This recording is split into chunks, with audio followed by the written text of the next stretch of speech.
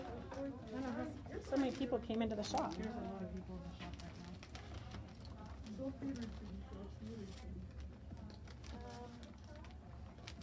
now. Okay, are you live? Ann Lynn Meyer is watching. Hey, Ann, how are you? Anybody else? Not yet. Okay. All right. Ann, call her if you have any questions about anything. Just to kill time, because I'm trying to find what I'm demoing today. There's Anna like... Simpson and Lynn Jenkins and... Hey, Anna. Hi, Lynn. Okay, so Roger, so I'm trying to get ready, but we have about 8 people in the shop. And then over here we've got Sarah and Season, who you are all familiar with. They are taking a class on landscape. So in a minute, Roger's going to show you what they're doing, but not yet. Just talk to them, Roger. Good morning, ladies. I'm supposed to talk to you. I don't know what to say other than I hope you had a great weekend.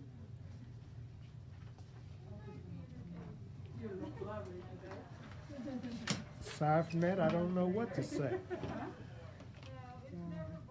Maybe you ladies should just talk to me.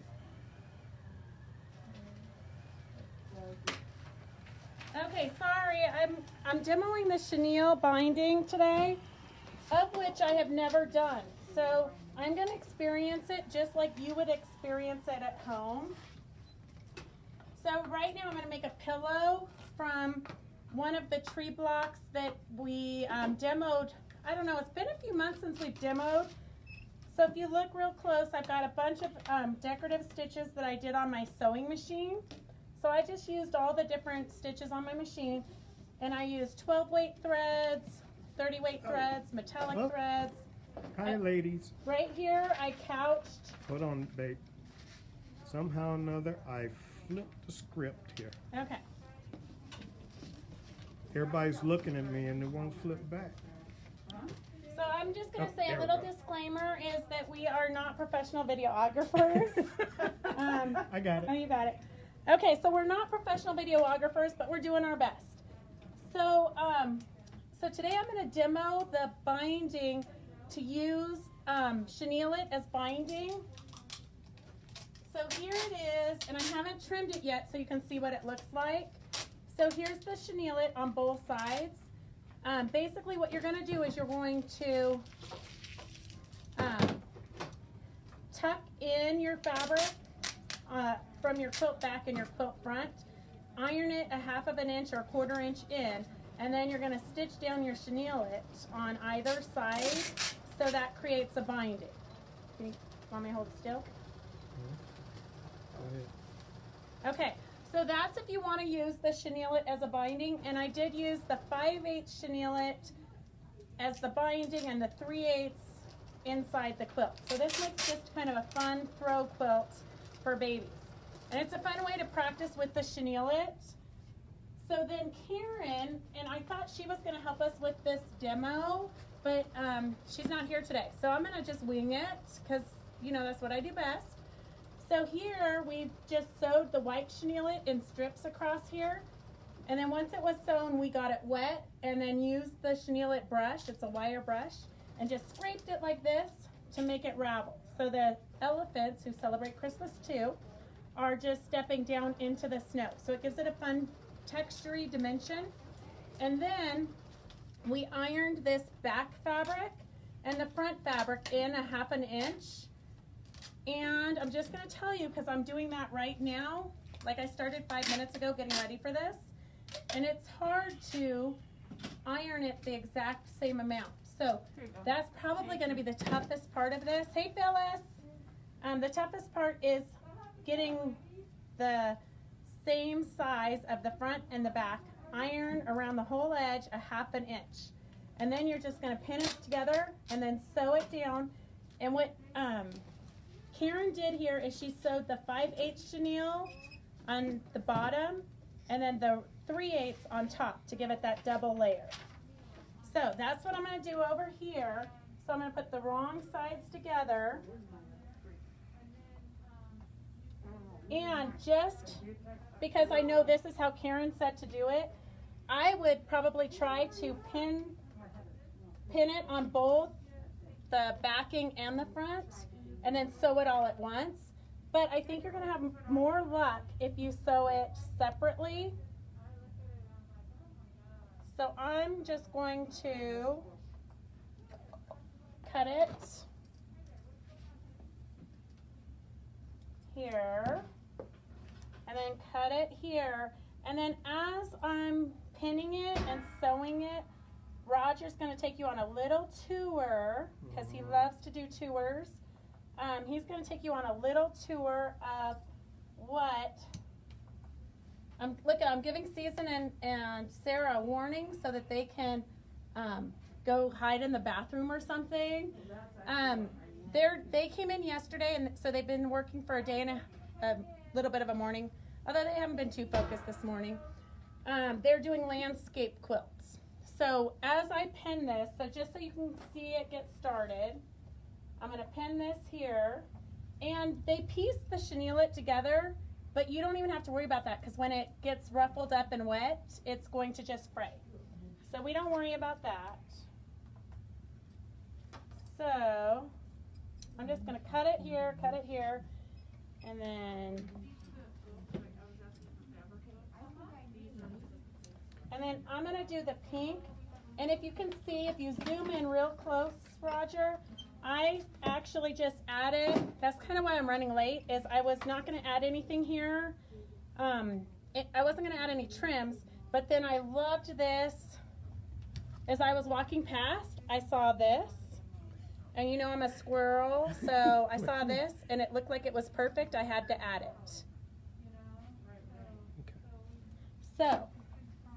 So if you're interested, this is the tree panel, and I'm not sure if you remember the Peacemakers calendar. It was like 1990s issue. I know back in the day, my girlfriends and I all bought the calendar, and we were all going to hand applique this. So it's trees throughout the month. Excuse me. Throughout the year. So we've got winter, spring, summer, fall. So I've just been embellishing them. So here are a couple that I've done. And we did demos. You might have to go back to like April though. But we did demos on how to do French knots.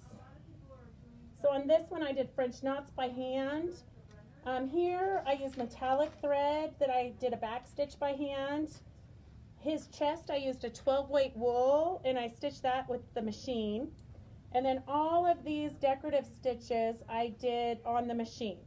But I experimented with all the different weights of thread. So I've got 12 weights, I've got 8 weights, variegated. And then here on this one, I stitched on the tree. I did a free motion stitch with my machine with a 12 weight thread. And then I hand stitched the beads on. So it's kind of fun.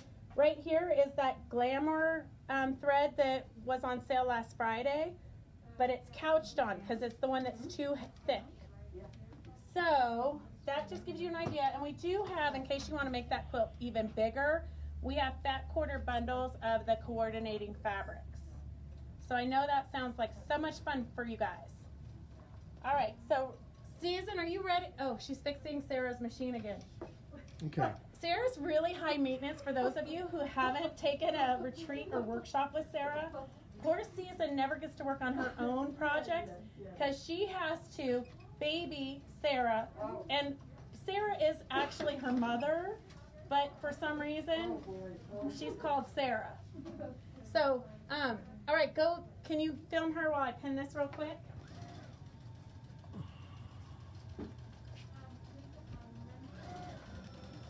Are you going to show it? Okay, okay. All right, what would you like to see? To show? Okay, just did, Oh, you look just, at that. I just did this tree, embellished that tree. Come over here. This is that lichen, and I used it. What's that stuff called, Ben? That crinkles up. Wash-away? Yes, Fabric Magic. That fabric magic on those rocks. And I'm torn about this moose right here. I'm not sure what I'm going to do here, but I'm thinking I'm going to bring rocks all the way here and in this way, and then I'm gonna do some bushes. Okay. But I'm not positive. I'm still brainstorming on it. Rocks. What are you look gonna do really right here? Realistic. I'm gonna do rocks all the way here and here like that. And then I'm gonna put some bushes and stuff on those rocks to see. Let me see how that looks. Are you gonna put anything here to hold that down or no? I'm not done yet. I don't know yet. Oh. I'm not sure. Go show them your seas. Okay, we'll go over there. I don't wanna go ahead of you though. I don't want you filming my butt. Go ahead. Come on, go ahead. Hey, Susan, I don't know why you would be worried about that. I don't. Where'd she go? She's gone. She's in there with it. Am I supposed to go in there? Yeah, Oh. she just wanted to get in there so you couldn't get a picture of her butt. I just don't want him showing my butt. I started. This is the picture that I started with. And then Beth blew it up to make kind of a pattern for me. And then we deviated a little bit on the mountain, so we made the mountains a little bit bigger. And I'm kind of working on the tree, and then we cut up some different fabrics. Sarah painted the canvas, and then we cut up these different little fabrics to kind of make the water have a little shimmer. So we're a little bit lighter than our original, but that's all right, I guess. Maybe if you hold, yeah. Like that? You want me to go behind I it? want you to come here, please. Oh, okay. Wait. Okay.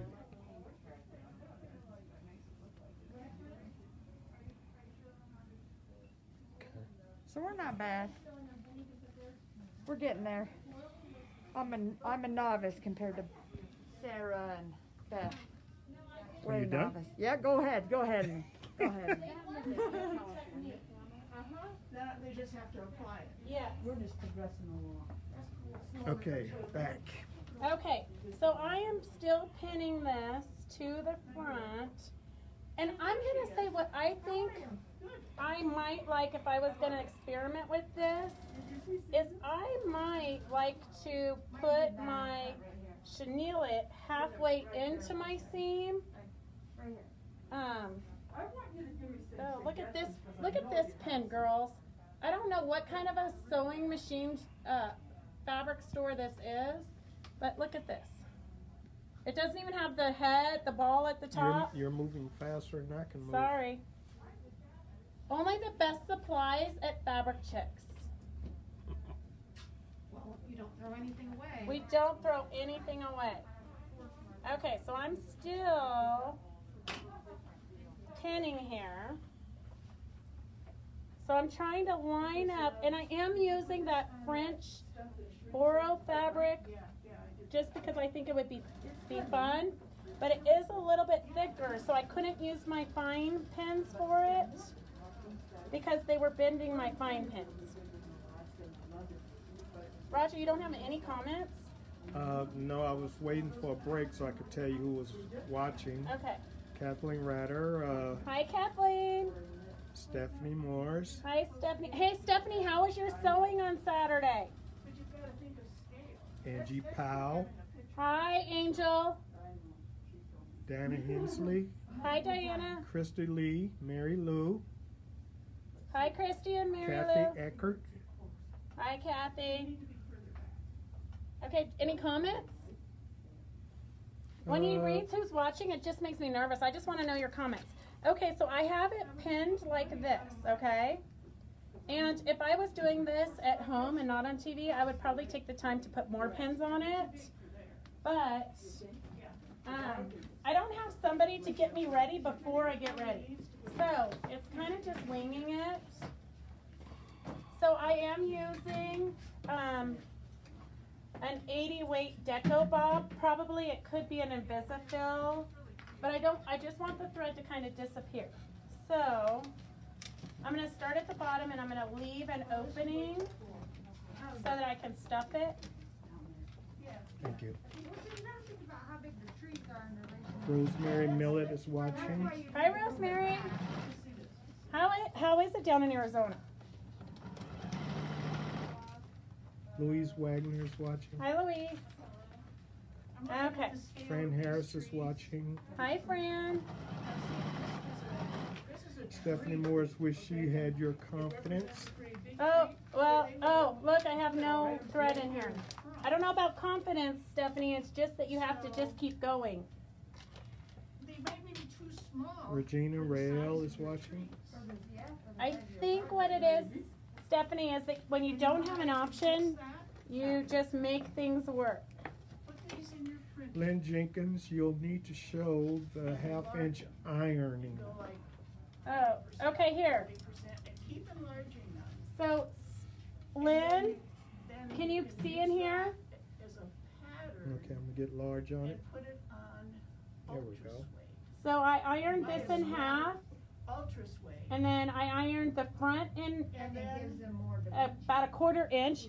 The front I didn't iron as much because there wasn't as much fabric. It's a pre-printed panel, so I didn't have as much to work with. So I just ironed as much as I had to work with. And I'm hoping for the best here. Okay, it could be an epic fail when I do this. you can put I'm not sure. stick it on and then stitch over it. Good idea. Like, we might decide when I'm done that this was a bad idea. No, actually, if it doesn't work, then we just have to find a different way to make it work. Because Karen obviously made it work on the pillow she made, but Yeah. okay. Trees are real up close. And they're So I'm just sewing down the center of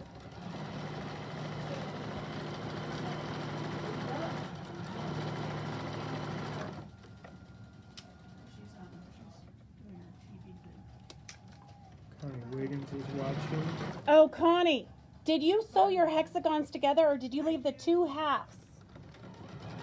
Connie, you have given me and Judy Iron work. 2 endless nights of sleep. We are hoping that you pinned them. Michelle Fry is watching. Hi, Michelle. Marie Castro is watching.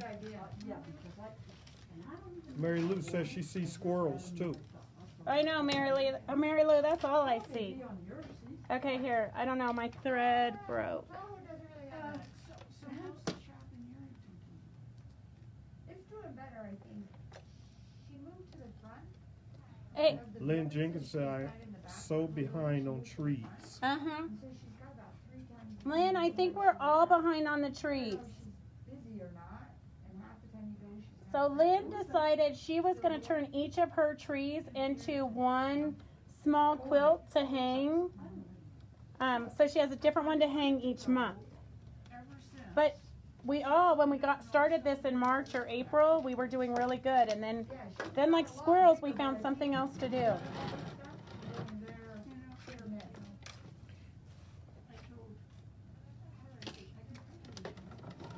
There's a lady watching. I'm afraid to butcher her name. Karen Marasic?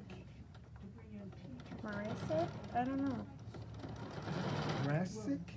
After you've watched for a while, then we get your names down right. But if we butcher your name, just in the comments, put the correct pronunciation. All right, anybody Or asking? call us at 775-267-0204 at Fabric Chicks and tell us in person. Okay, there you go. All right, do you have any comments? Not so far, honey. Okay, I don't have my phone, Rhonda so I can't see Reeves it. and Janice May is watching. Rhonda, do you have an order with us for some daisy print? I think that you might have a bag here that we are waiting for you to call us and give you your ad. We don't have your address to ship it to you. Okay.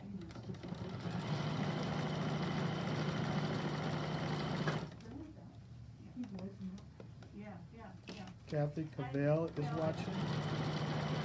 Okay, Bye, sometimes girls I can talk and sew, but I'm trying to pay attention to this.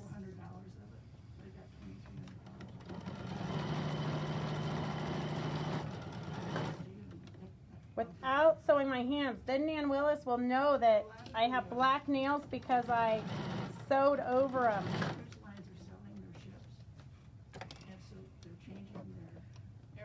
Mary Lou says, oh, like that. think that's what she They're did. selling them because they can't survive. And Crystal asks, what is the background? Routes around and Hey, Susan, can you show them this tree panel over here? Sure.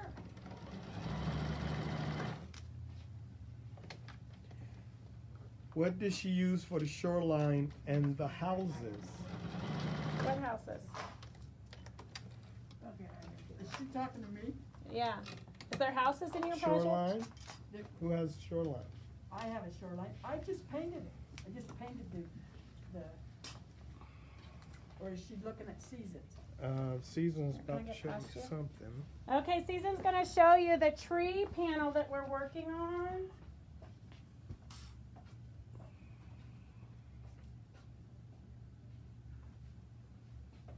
It's kind of cool. It's real cool because it kind of already looks like it's pre-quilted. Stick your face over the top, Susan. Like those potato chip bags, you know. All right, I'm out of here. Well, nice to see you. Okay, got it. Okay. Mm-hmm. I don't feel she gotta come when I'm not, Swamped. I'm not sure if she meant, do you have houses? No, I don't have any houses, but neither does Susan. Right, right. So the only thing that I painted this, Perfect, good job, good job. the background, Mm-hmm. and there's no houses. Is she wanting to look at seasons? Or mine? She didn't articulate, stipulate. Oh, don't get that close to my face. Got some bad pores. I can't see it through my mask. Okay, so I just got some of this wet, so I've stitched all the way around, and I just got some of it wet just so that you could see. And I don't want to wash the whole pillow. Otherwise, I would just throw the whole project in the washer like I did with this one. So this one I threw in the whole project. And if you've ever chenilled it, you know typically it takes 6 or 7 layers of the same fabric. And then that's how you create your chenille. But with Chenille It, it's a product that does the same thing. So here's one. This has the Chenille It right here. It's a product that does the same thing, but with just one little, it's kind of like bias tape. So that's kind of fun. And then, so here I am. I'm just scruffing it up with the wire brush that you can get by Chenille It. Ms. Hensley, did we answer your question? Jennifer Evans is watching. Janice Bunch is watching. So I didn't get the whole thing wet yet, but just to give you an idea, and then I'll stuff this. So this is what it's going to look like with the Chenille It binding. Okay?